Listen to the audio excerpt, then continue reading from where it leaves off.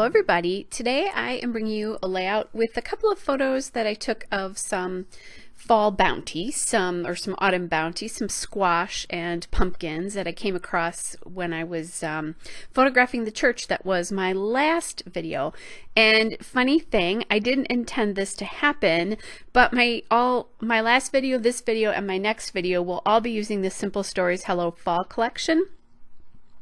And like I said, I didn't intend that, but sometimes when I take out a paper pack to use on something, all of a sudden I just get a ton of ideas for some pictures that I have. And that's what happened with this one. Is I just started working with it and the ideas just started to really flow. So and right now you won't see this until probably December, but I am doing these layouts and I'm voicing over in November. So just because I have my layouts set to, they're scheduled so that I don't, if I have something going on, you still get videos on Tuesdays and Thursdays.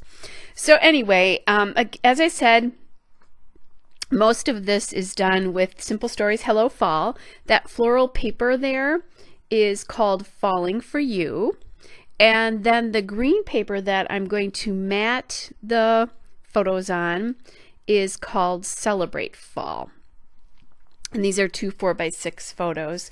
I'm going to use a design that I will sometimes use when I have three 4x6 photos. It's a pretty common design. And there, that one came back. I'm needing to even these out and take little edges off of them. The green paper is cut at about 6.5 inches wide, just so that you know what that is. And I'm looking at somehow separating these or trying to figure this out. And I'm thinking, you know, it's so oftentimes we use 4x6 photos in a line like this. So I went to my 4x6 cut apart sheet, the horizontal journaling element sheet from this Hello Fall collection, and found one that I really liked. It's that card there that says Autumn. And I liked, there were some letters, chipboard letters in this collection that use this font, and I really like the fact that this is also printed on this card. So I'm going to take that and put it right in the middle to separate these two. And I really like how that looks because the two photos have so many dark elements in them, and the floral paper is also fairly dark, but that card just lightens up the whole layout and does a really nice job of bringing it together. So now I'm just centering that card from side to side there. And then I'm not taking out a ruler or anything. I'm just going to measure, you know, off the card to figure this out. And it was a little bit long because I had to cut some edges, white edges off of those photos. So I just took my scissors there to get that evened up.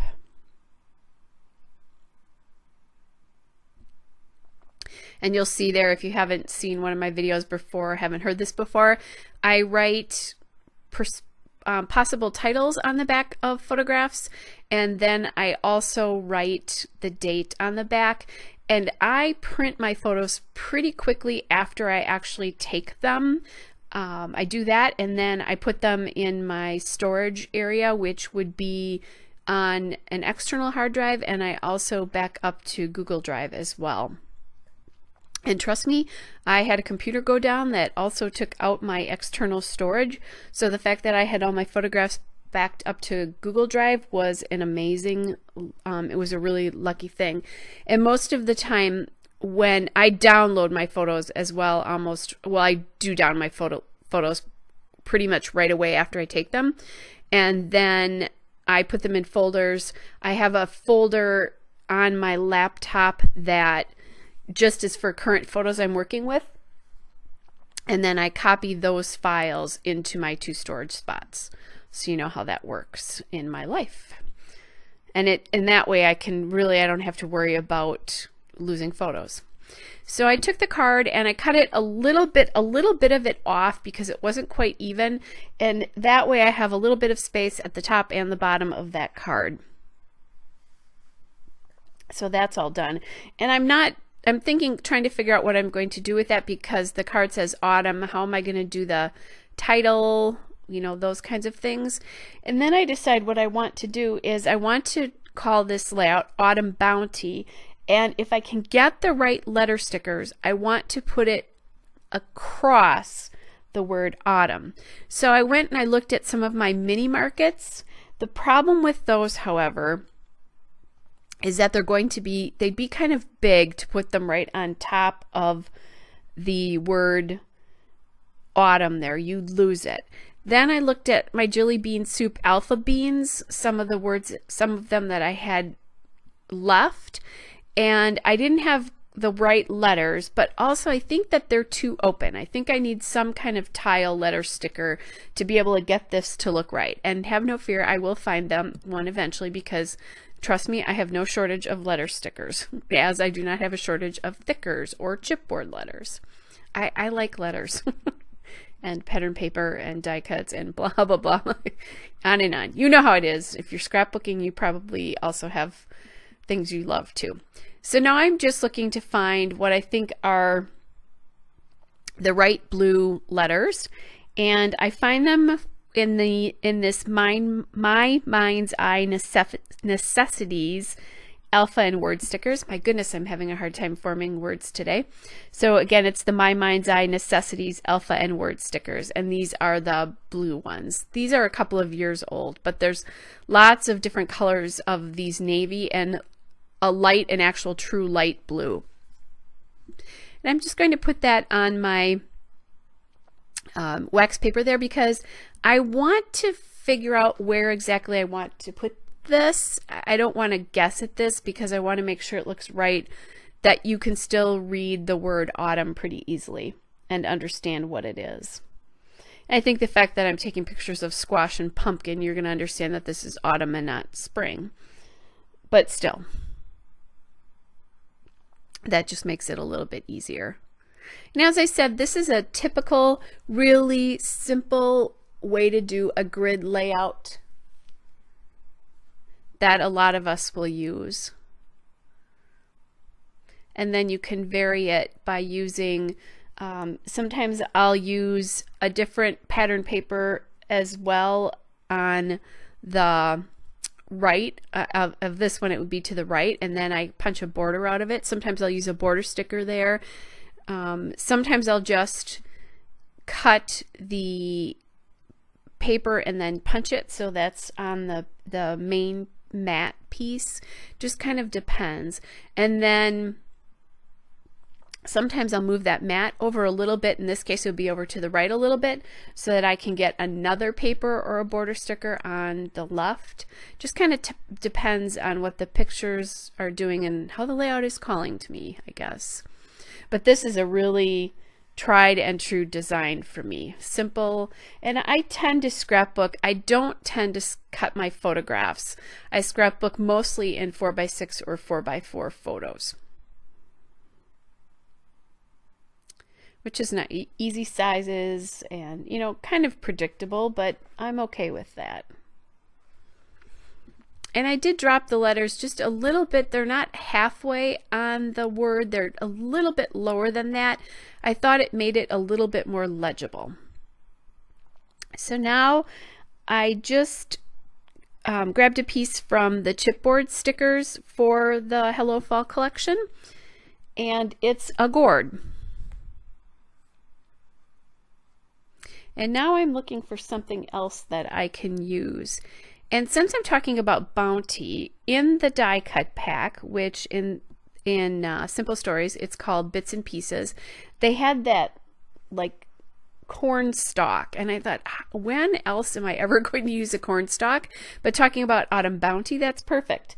And then within that die cuts, there was also a crate of apples. Now I'm trying to figure out, I like this wheelbarrow, and again I'm thinking, when else am I going to use a wheelbarrow? but I'm just having a hard time with it. It's not working very well. It's a hard shape to work with what I'm trying to do here, which is layer a couple of different things. So I'm looking as well, what other kinds of things might I be able to use? Could I use something else other than, I do want to use that piece of chipboard. There's like a wooden apple. It looks like it's made out of a wood crate. But I eventually go back to that die cut of the apple orchard. I think there were pumpkins in this collection. I think. I don't remember for sure. If there were, I've already used them on some layouts about pumpkin carving and things like that already. I just love this this particular collection. I made another layout today that unfortunately you're not going to see because I set it to video and the video stopped after about, I don't know, a minute. I don't quite understand what happened. However, if you go to my Flickr account, which I'm Kelly Oblak, O-B-L-A-K on Flickr, and if you go there, you'll see it up on my in my Flickr photo stream. And it was probably one of my favorite layouts that I did with this collection, but oh well, that happens sometimes. It's a frustration of doing videos. So now I've gone to the sticker sheet for Hello Fall, and I'm just pulling off some stickers that I think are appropriate for this particular layout. This sheet is called the Combo Cardstock Stickers. And I selected Harvest Happiness and Harvest Blessings here.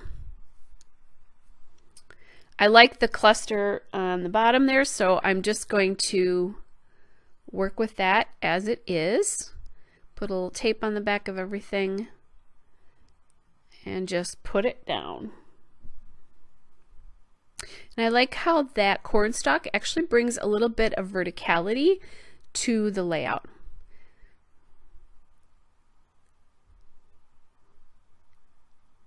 And then I look and I decide, oh, that can go down here. I can put another sticker up on that other photo there, so those two balance each other. Plus, then there's, you have some sort of triangle as well, and you're flowing down the layout with stickers. So you go from the top sticker to the letter stickers to the bottom sticker and then across to the die cuts. So again, when you're thinking about what you're doing with layouts, think about how people's eyes flow down your layout. And you want to direct them through the picture. So in this particular case, that's what the stickers are doing. I found a little chipboard acorn to put on my top photo there to add a little bit of something else. And then for the bottom photo, I went back to that sticker sheet and found just a little blue heart. So now I just have to do a little bit of journaling on here. I'm gluing down some edges again as well, making sure that I have glued everything down. Not a lot of journaling here because basically when I went to take the photos of that church that was my last layout, there was a farm right next door and they just had this self-serve wagon full of squash and pumpkins, and I just love the textures and the way it all looks, so I turned around and snapped photos of that as well. And there's my journaling. So I am done. Here's the still shot and a couple of detail shots. Hope you are all well. Bye.